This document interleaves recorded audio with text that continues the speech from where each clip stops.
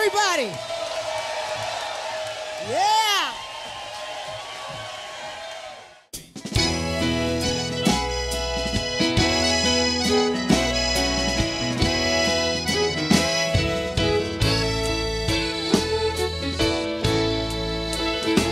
She stands on the banks of the mighty Mississippi, alone in the pale moonlight, waiting for me. Riverboat gambler said that he returned tonight. Hey, so Lance Anderson, last year you closed out the Mariposa Folk Festival with a hugely successful performance of The Last Waltz. Right. And this year you're going to be closing out the festival on Sunday with a new group of musicians called the Matchadash Parish. So basically, can you tell us about this new venture? For instance, who are some of the featured artists in the band?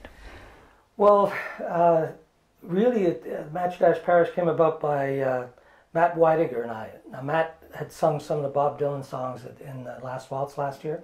And he's a young piano player, guitarist, and songwriter from Kitchener, Ontario. He's 24 years old. And we'd been doing another sort of theme show, which was the Mad Dogs of the Englishman, the music of Joe Cocker.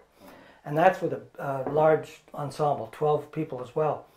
And we didn't want to come back to Mariposa with another sort of theme thing. So Matt and I, he's a songwriter and I'm a songwriter, we had talked about using that same band, but using it with our original material.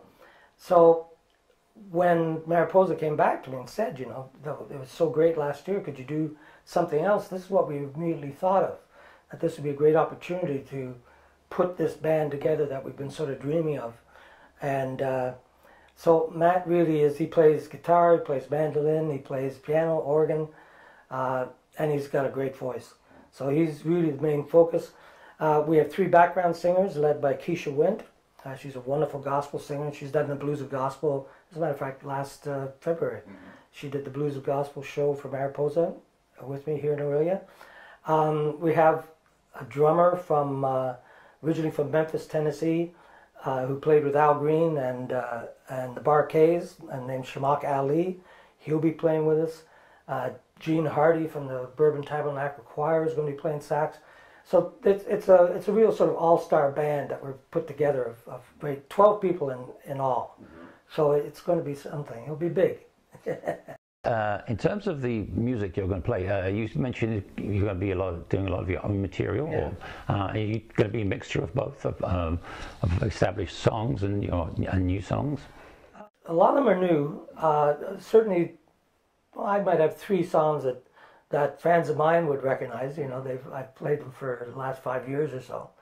But no, I think and we might do a couple of covers, but in a really unique way. You know, we're going to sort of take that same approach as Joe Cocker, that we'd really change the arrangement if we did covers. We're still not haven't decided on that, but certainly the original material and the band itself. It's more like a gospel soul revival band. Like, it's a lot of energy with the horns and with the organ and piano. You know, you have that really sort of southern blues gospel feel going on, you know, and 2 drummers, percussion, you know, a full complement. It'll be a full stage. Now, the name Matchadash Parish, you know, to me, parish does have a kind of a gospel feel to it. So how did the name come about? Well, the name Matchadash is a local Aboriginal term, and I've only seen it in Simcoe County. So when we moved up in 1989, I remember being downtown and seeing Matchadash Street. I thought that was a really unique name. And I do sort of collect names and place names, the very unusual ones. Or it's really more the musicality, I guess, the sound of the word itself. For instance, Calabogie, the town north of Ottawa, it's northwest of Ottawa. I like the sound of that. There's a town up north of Ottawa, Quebec, called Casabajua. And again, I just collect these sort of names. So Matchadash has always stayed on my radar. It turns out that it means, at least I've read that it means swampy land. And that's why the Matchdash Bay over in Georgian Bay is a very swampy area. So that was kind of neat. So when I found out that it meant swampy, because we sort of call a feel, a kind of loose feel, a swampy feel, you know, and especially Southern music out of New Orleans and the Bayou and stuff would have a swampy feel to it. It means it's kind of loose and easy. And we had that New Orleans sort of influence in a lot of music I write. So that seemed to fit. Now the parish part of it is interesting because, as you say, it does connote that it's a congregation. And there's so many of us, you know. It was either, I was trying to get a word to say, you know, we're either the choir or the congregation, and then I thought of parish because in New Orleans itself, the wards are called parishes. Yeah. So it's, and that's also in Barbados and different countries around the world. Instead of saying ward or even county, in Barbados it's county, they call them parishes because they were based on the churches. They were the parishes from the churches. So I thought that was a nice connection too. So this really comes out to be like the swampy ward or something. That's what the translation would be. But I like the idea that then the people, the audience become parishioners. You know, they're connected to this whole thing. Because really it is the show really doesn't exist without that audience giving back. And especially this kind of show, this kind of gospel influenced, you know, high energy, just think of yourself in a Southern Baptist church, you know, that's the kind of response we like and we get when we play this stuff. So, yeah, so that's Matchdash Parish. It's funny, my spell checker won't do it. I get about halfway through and it says something else. I forget what it says, but it doesn't recognize Matchdash, so I'll have to teach it. Yeah. So I don't have to keep on correcting it all the time. So, but with a large band like this, yeah, and people who are working independently of each other, when you're putting together a show which is going to last for, I don't know, 1 hour and a half or something like that, how much rehearsal time do you have to put into to get all that together? Well, for this, we'll put in 4 good rehearsals. We're also rehearsing. We're doing a record in either last week of May or the first week of June, so we're rehearsing for that as well. Yeah, it's a lot of work, especially since it's all original.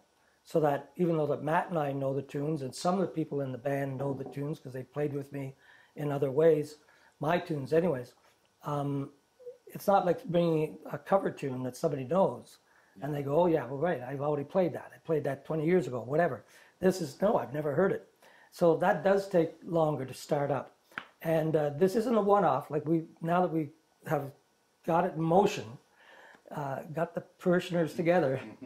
No, we're going to keep going. I think we're looking at booking at a couple of major festivals in the summer. So we'll definitely keep this thing going because it's wonderful to play your own music. He used to be so amused with the pony in the rain and the language that he used. Oh, now it calls you can't refuse. When you got nothing to lose. Really, that's pretty much all I have to ask. But do you have anything that you would like to add that I haven't covered? Well, I think that the people who liked The Last Waltz last year, and I think part of that, the charm of that is that many people on stage, you know. We had a virtually the same amount with guests. We had, I guess, 14 people on stage, but 3 of them were just coming and going as guests. This will be about the same size of band, and there is a certain energy from that. And there's certainly an energy having 2 drummers, which I wasn't really aware of until I worked with 2 drummers, you know. But what that also gives us a flexibility that, like Matt playing the mandolin and I play accordion, so even though there's 12 people, it can go to a very acoustic sort of sounding space, you know, because we have the players to do that. And then we'll feature, like Keisha Wint, we'll feature her in songs as well. She's going to sing one of my songs called God Gave You Hands. So I think it's perfect that it's on a Sunday night because it'll have that, a bit of that old-time religion gospel tent sort of thing. Yeah. That's the kind of energy we're looking for. But it'll also be a lot of soul. I think people will be very pleased to see what we've come up with. It's we're really looking forward to it. Yeah. Yeah. Well, we're really looking forward. The whole parish, the whole Matchadash parish is looking forward to seeing you at Mariposa.